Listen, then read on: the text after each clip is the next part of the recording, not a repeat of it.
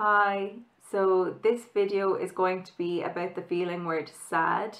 To work on emotions, you can do it in specific activities, so like the one I'm going to demonstrate in the video, which is just reading through a book and looking at pictures of people who are sad and labeling that word. You can also work on feeling words by labeling in the moment. So if you notice that the person you're with is sad or happy or excited or calm, then you can tune in and label that emotion for them and also try and visually show that, whether that's through a love sign or through their AAC system. I couldn't talk about emotions without mentioning an emotion regulation keychain. I have an example of one here. This isn't a very good one, it's just the one I had in my handbag.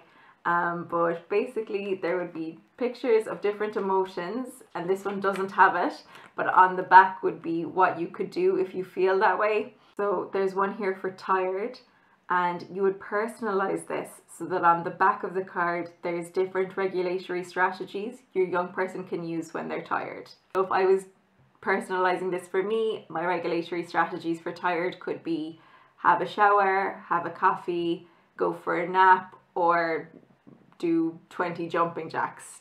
And then basically when your young person feels a certain emotion, you can tune in and label it and then help them by showing them their emotion regulation keychain, the emotion that they feel, turning it over and finding a regulatory strategy to help them. If you think that sounds useful for your young person, just contact your speech and language therapist and we'll be able to make one with you, and we can personalize it for whatever regulatory strategies your young person would benefit from. As well as labeling your child's emotions, you can also label your emotions and give an example of what you can do to make yourself feel better. So you could say, oh, I'm angry. I need to go for a run.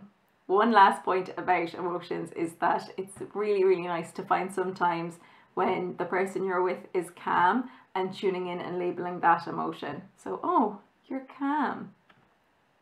This book is all about feeling sad.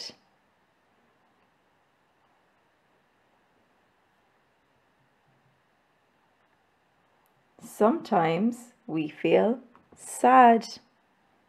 We might cry when we feel sad. He is sad. His toy is broken. She is sad. No one will play with her. The baby is sad. She wants more cookies.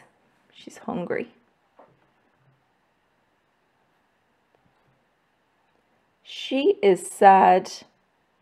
The dog jumped on her. This girl is sad. She misses her mom. The baby is sad. The baby feels sick. The girl is sad. She fell down on the playground.